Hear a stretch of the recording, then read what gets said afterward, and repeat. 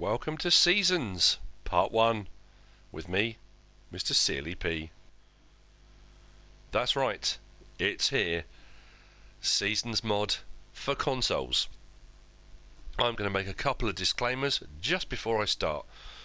One, I am playing on PS4. I'm assuming this is the same on Xbox One. Cannot be 100% certain, but I assume it is. If it's not, then there'll be, I would imagine Xbox gamers will be putting theirs up and you can have a look on those. I'm just doing it from a PS4 perspective because that's what I'm playing on. I know this is not a new mod on PC, I know that as well. So when I say this is a new mod out, I mean for console. So I know normally people message me and say this has been out ages. I understand that. This is huge. I cannot emphasize that enough. Massive. And I've been saying, people have been commenting for quite a while now on my videos saying, when will we get seasons? Do you think we'll get seasons? And whilst I said I doubt it, I did often say, you know, there's always the possibility someone who's very, very good at what they do can probably get this to work. I wasn't sure how they would because I don't know anything about modding, but it's been done. Realismus Modding.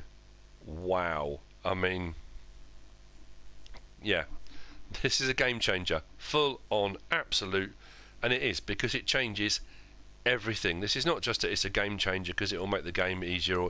This changes the game massively. Now, moving on quickly, this is not going to be a full and comprehensive guide to the Seasons mod. This is just an introduction. What I've found, what I've gleaned so far, I'm learning as much as anybody else because I've never used it before. So this is bits I've picked up. If this helps PS4 gamers, if it helps Xbox gamers, fantastic. You will need to install the Seasons mod, this one here. You will need to install that first. What you've also got in the mod hub is Seasons Snowy Lands, Seasons Paraguay, Seasons Wales, Seasons US Midwest, and Seasons Northern Sweden. What's brilliant about these is you need to install the Seasons mod anyway for these other ones to work. If I click onto one of these, you can actually then set it so it changes the settings to fit that particular environment. So this one, the Snowy Lands, is snowy all the time. You won't be able to do any farming, you won't be able to do anything. I think you can do poplars, probably some logging as well, I would imagine, but that's it. You can't do anything else. It's just all snow, which is absolutely brilliant. You've got Seasons Paraguay, which kind of sets it for a Southern American feel, so it's got the seasons are changed, so it's the hotter climate and humid environment and all that kind of thing, specifically for that particular part of the world. The Northern Sweden one, again, longer, harsher winters than the standard, colder soil temperatures, all the things it says there. The seasons for growth, the seasons for harvesting are shorter, long, everything changes. Everything changes. The US Midwest, it's the Corn Belt, so again, everything shifts. And then the last one, Seasons Wales, and if you've been to Wales, well, I say that it's one of those general kind of comments. People say, oh yeah, it's always raining in Wales. It's not always raining in Wales, but it's a very wet climate, so that's set for that, which is going to make harvesting a lot harder and all that kind of thing. So you can actually change the characteristics, or you can just have a standard seasons on and it will play through a normal kind of seasons. So what I will do is come out, and this is the other thing, not all of the maps are set up for Seasons mod, although it seems to work on them. Bullet Bill posted the other day saying he's resubmitted West Coast for console for Seasons. I put it on earlier, it went on and it worked, but I'm assuming it won't work fully, or it's not fully compatible, or I'm not 100% certain about that, so I don't know how many maps it will work on, whether it will work on all of them, but until they're fully converted it won't have full compatibility. I'm not 100% certain on that. Like I say, I'm not a modder, so I really don't know. I'm going to put it on West Coast just to show you some of the features. Like I say, it's not going to be, I don't think, fully compatible. I think the Giants in-house game maps, Goldcrest Valley, Sosnovka, and Estancia Pacho, those ones I think it should work fine on, but again, I could be wrong. So bear with me a minute. I'll just make sure this is actually, because this is on a current gameplay that I've got working, so this will just be for this video, and then I'll go back to my standard Let's Play. So don't worry if you're watching that Let's Play that it's suddenly going to change. There you go, I've enabled it, and let's start. Okay, so we're ready to start. We click start. The first thing that you will see that will come up is this: growth reset. So if this is a new save game, you'll be fine. If it's an old save game, like it says there, you've loaded Seasons on an old save game, Seasons wants to reset all fields to their bare state to synchronize with the game day. You will lose all crops. If you do not reset growth, the Seasons might not work as expected. So you can either keep growth or reset. If you reset, it resets everything. So if you're partway through field growth and that kind of thing, it goes back to harvested, I believe. I'm going to click reset just so you know it's easier to make sure it works okay. I've also, if you watch my Let's Plays normally, I've enlarged the information bars just so you can see what's going on. That's changed. Top right hand corner, it says early spring 01, so that's the first day of gameplay in early spring. There's also a little bar at the side that tells you the air temperature, the ground temperature, and the little thing there I think is the season, so that's the spring season. And if you look at the ground, I know it's night time because it's the Let's Play that I was on, it's reset the grass as well, so the grass has all gone like it's all been cut, so everything has reset. Now this isn't going to be a Let's Play, there's going to be no gameplay.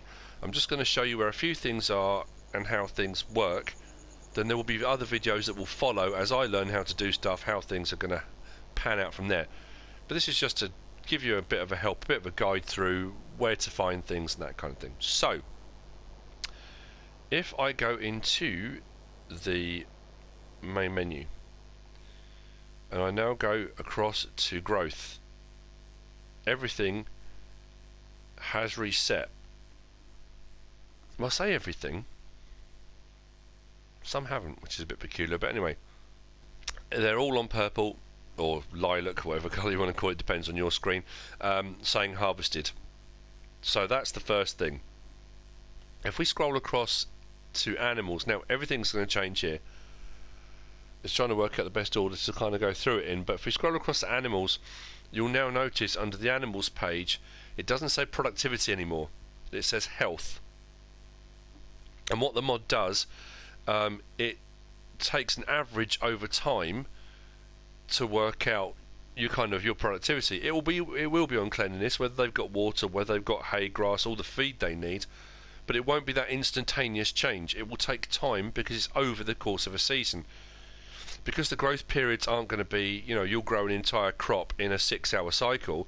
It's going to take the year to grow whatever crops you're growing. We'll get onto that in a second. And it can be very, very complicated. Some people say, no, it's easy, it makes sense, it's no problem at all. It can be quite complicated. So there's a health bar now, and there's an average take on that. If you look at all my feed, they should all be at 100%, but they're only at 80 because it will gradually work it out over time whether I'm keeping them in a healthy state as we go along. The other thing is, and I haven't gone through to see for definite yet, but if you go onto Realismus Modding's website, there's loads and loads of information about the mod, and all the different information on there is fascinating, quite long-winded. Some of it is, I assume it's for everybody, but it could be more PC. Your animals can now die. If you've got the Seasons mod on, if you don't water them, don't feed them, you will start to lose animals. That's an interesting change. So that's the animal bit. And again, that's not in massive detail. We'll get more onto that in other videos as well. But if we scroll across to Farm Basics. So on Farm Basics, if you need any help with anything, if you scroll across now, in here you will have one that says Seasons. Any information you need about Seasons is in here. I say any, there is more on the Realismus Modding website, and I think a lot of it is mirrored, but if you're not sure, there is this section now in the help bit.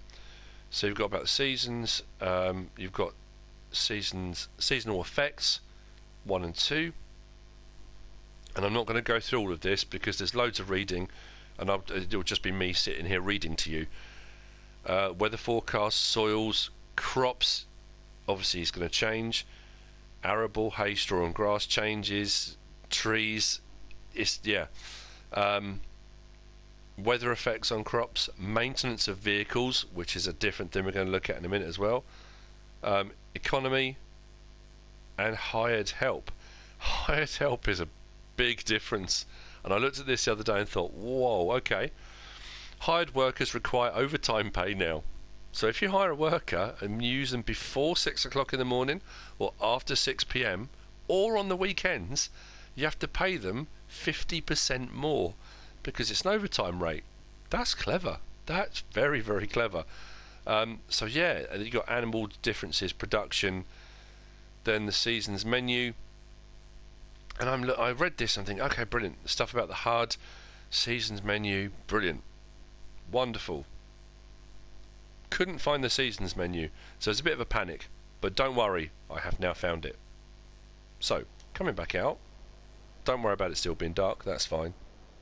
So, if you, like I say, if you come back into the menu and you scroll across, I've been through animal statistics, general settings, game settings, the help bar again, map overview, prices, vehicles. It's like, okay, I can't find anything that says seasons menu, so that was a bit of a panic. And it says page 1, page 2, page 3. Here's what you do. I'll come back on there again.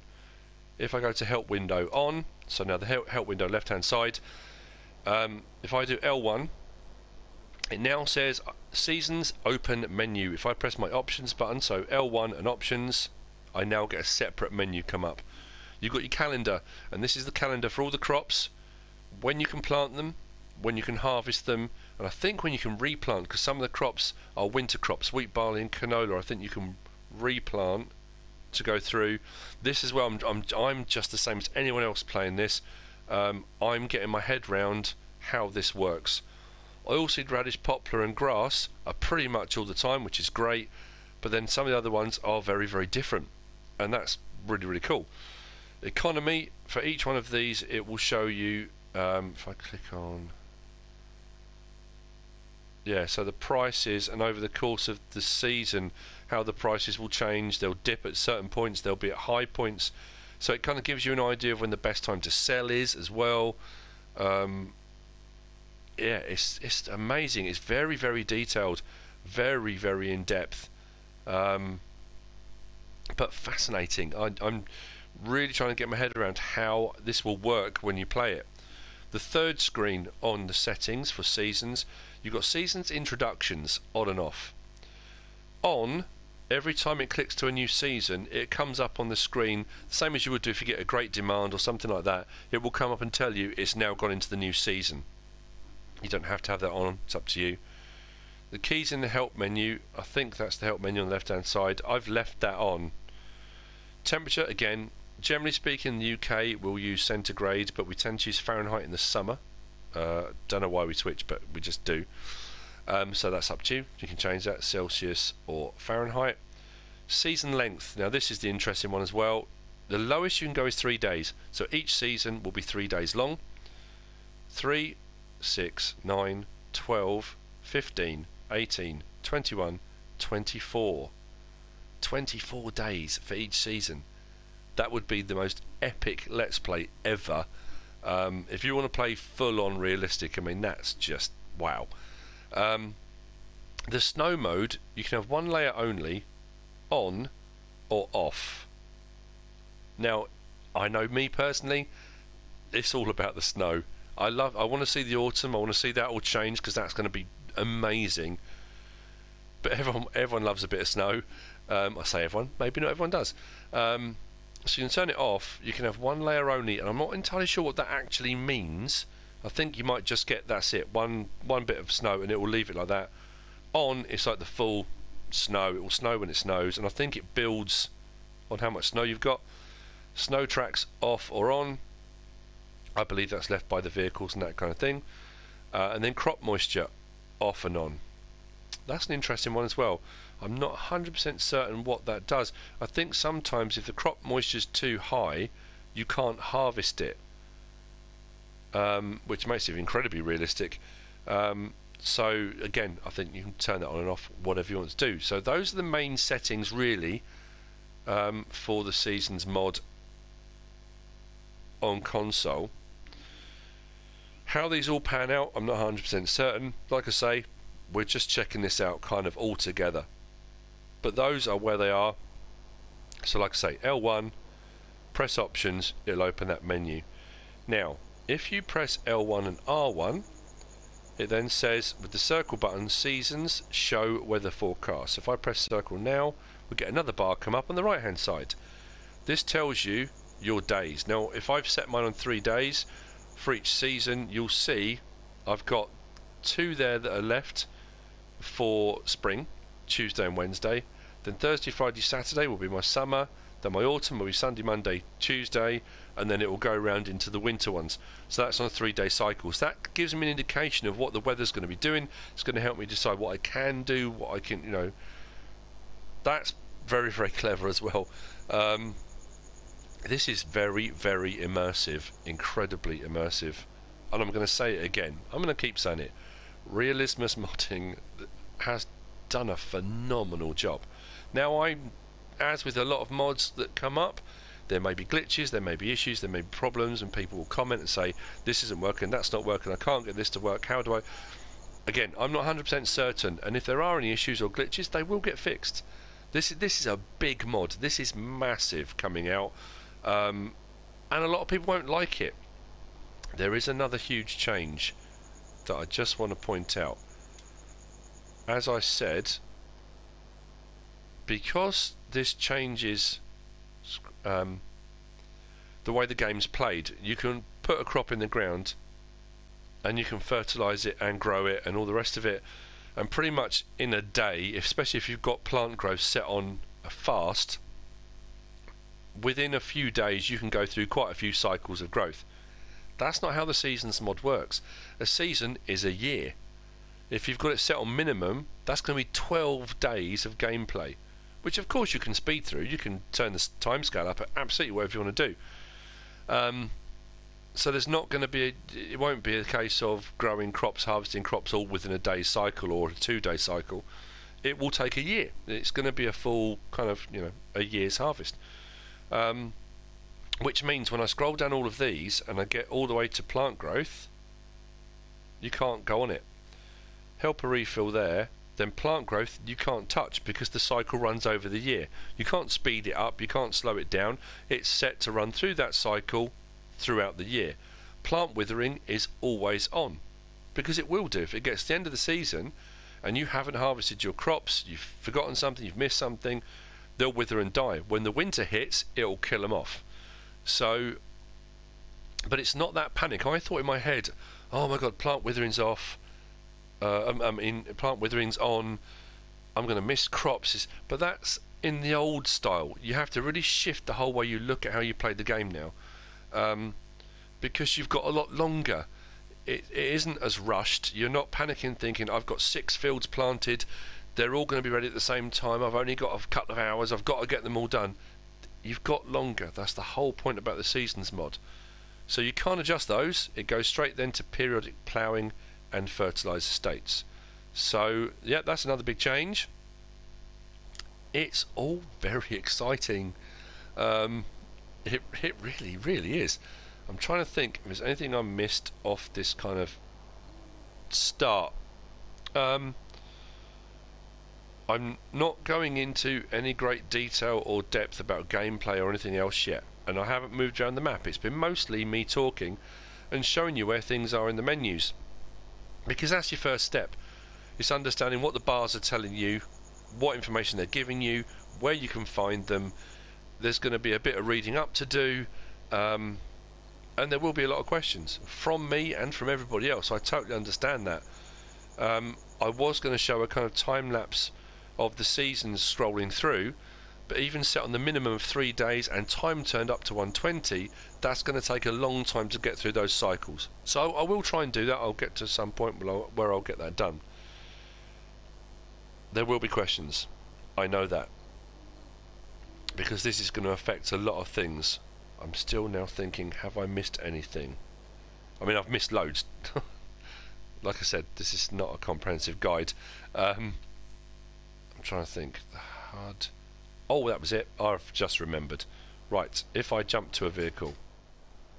Okay, so I've jumped to a vehicle, and this is what I know. There was one more thing I wanted to just look at very, very briefly, and it is just very, very briefly.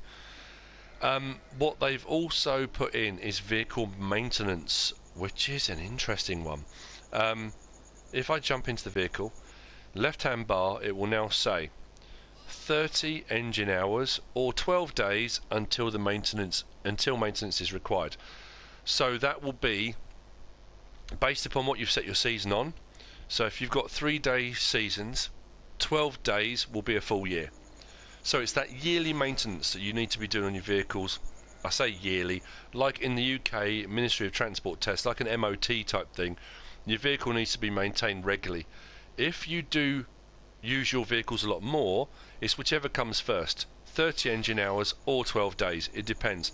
So if you use your vehicle a lot and you get to 30 engine hours, it's going to require maintenance. It needs repairing. Now again, because this is all brand new, I haven't got to that point yet, because it's reset everything. So all of my vehicles, it doesn't matter how old they are,